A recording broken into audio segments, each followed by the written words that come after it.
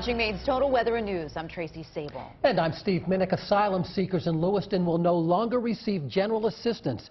The City Council approved that change, which goes into effect on Wednesday.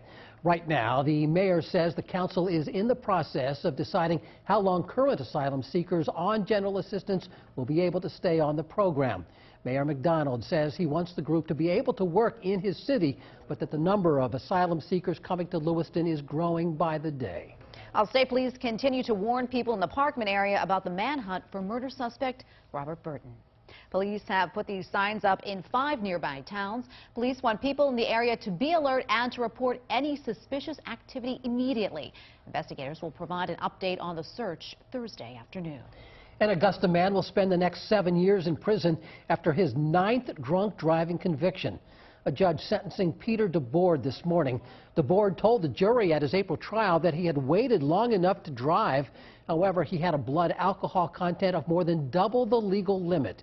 DeBoard served 9 months in jail for his 8th conviction back in 2007. And thank you for joining us for this News 8 web update. And make sure you check back at WMTW.com and our mobile app for the top stories and weather anytime. Have a great evening.